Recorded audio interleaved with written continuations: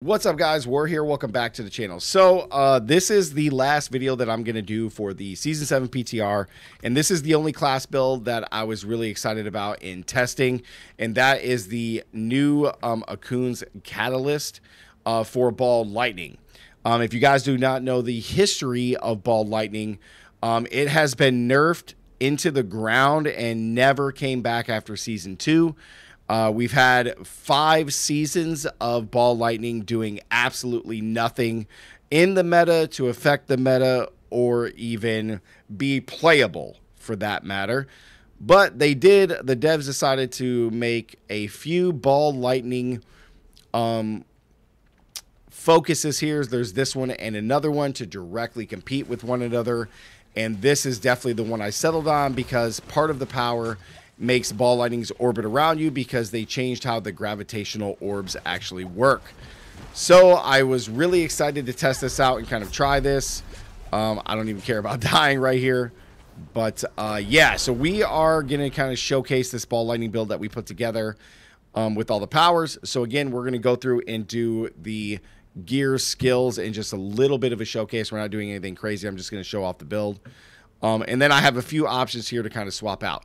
So I have no mercenaries with me because you don't need them at all for this build. And plus, it's the PTR, and you don't just get them. You have to actually go redo the quests. I'm not sure why that's a thing, but yeah, I'm not doing the quests again. But yeah, let's go into the skills. We got Arc Lash here, 1 to 2 points just to get to here. We're not running a basic skill at all.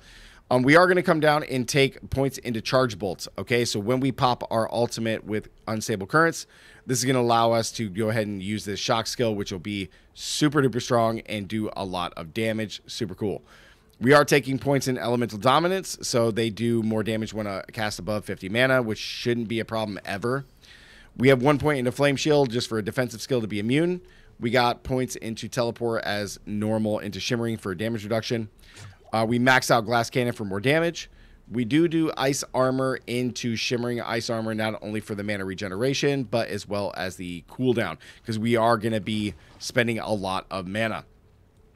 Next, of course, pretty much in every single build, even with all the changes, Ice Blaze is still super important for sorceresses with the cooldown that it provides, which is really nice. We are maxing out Mana Shield. However, I do want to kind of swap this and put Primordial Binding as the max, so we will have Mana Shield here just for damage reduction. But Primordial Binding is going to be really nice. This one was the change. This used to be Conjuration Mastery, but they changed it. So now each Conjuration that you have gives you summon damage, so it won't affect this build at all. But the 5% movement and, more importantly, the mana regeneration is really nice. We get a stacking bonus up to 10. Next, we're grabbing a line of the elements just to get to protection for even more barrier, which is important. Then we are taking familiar into roaring familiar. The reason that we're doing this is because you have a few different ways to play this build.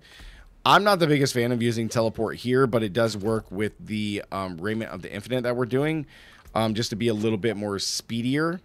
But outside of that, this is going to be really nice because we use it in our enchantment slot.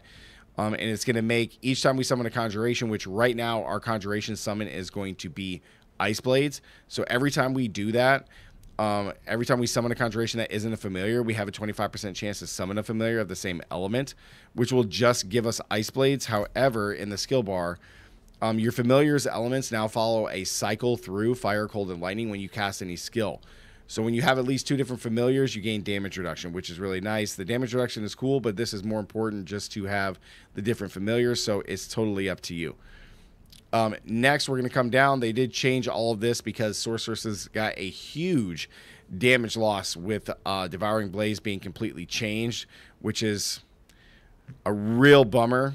I honestly don't know what they're doing over there. But Inner Flames, increased damage to healthy enemies. We're always going to take that. Then we have Invigorating Conduit because this is a very mana-hungry build, and we're going to need mana. So we're going to be trying to pick up as many crackling energies as we can. Of course, we are doing maxing out Ball Lightning. This got changed a little bit. So we got enhanced, so our attack speed increases each time up to 20% for Ball Lightning. So we took Wizards here. The Wizard casting Ball Lightning forms 2 crackling energies, which combined with Invigorating Conduit will keep our mana pretty high. We should never run out. Although, until you can kind of figure out and solve mana, mages is just better for the 30% increased damage, but right now we don't need it. Next, we're going to come down. Not only is Inner Flames always going to be in every single sorceress build no matter what. Don't argue with me in the comments. This is the other skill that's going to be in every single sorceress build no matter what. We're going past Permafrost into Icy Touch because we're dealing 11% multiplicative increased damage to any vulnerable enemy. They changed how that one works. Super easy. Next, we're grabbing Evocation for cooldown. Then we're doing Elemental Synergies. Your Frost, Shock, and Pyromancy skills deal increased damage for each skill you have equipped on the bar of that type. So, our Shock skills, we have 1, 2, 3, so we get a nice, juicy 6% increased damage. Very cool. Then, of course, we got Unstable Currents to pop everything and increase attack speed. And then we're taking Coursing Currents for the crit chance, but more importantly, into Electrocution for less damage. And then I truly believe, looking at everything, that this is going to be the passive skill that we will forever run. It used to be Veers, but now it's been surpassed by Enlightenment. Casting any skill, no matter what, gives you 1 stack of Enlightenment or grants 15 if the previous skill was of a different element. After getting 100, you become Enlightened and no longer can gain stacks, so you lose 10 stacks per second. However, when you are Enlightened, your bonus damage with Fire, Lightning, and Cold are equal to them combined, and you gain 25x damage, 45% plus mana regen, and 20% plus attack speed. There's no other key passive here that even touches this. Don't argue with me in the comments. Let's go to gear. Let's go over to gear. So first we're going to start with the pieces, and then we'll go transition over to the other stuff. So we got gloves here for gravitational. They changed how this works. Gravitational used to be the power that makes the ball lightnings orbit around you, but they put that into the unique. So now gravitational says after creating 2 ball lightnings, your next one implodes, pulling in surrounding enemies before and dealing damage, which is really nice, which is probably why we won't keep this aura in on here, but it's just kind of nice. I kind of want to just put in the one that gives me the attack speed here, or the movement speed and crit strike chance. Instead of this one, and just make sure I have 3 more Eldritch Rich powers. So I may look at that, but for now it is what it is. Next, we got Snow Veiled because casting Ice Armor makes us unstoppable and the damage reduction is insane. In our boots, we're doing Orange Herald. This is just to reduce the cooldown of our ultimate because we want to have almost 100% cooldown reduction on this. We got Shredding Blades here for more vulnerable, increased damage to vulnerable.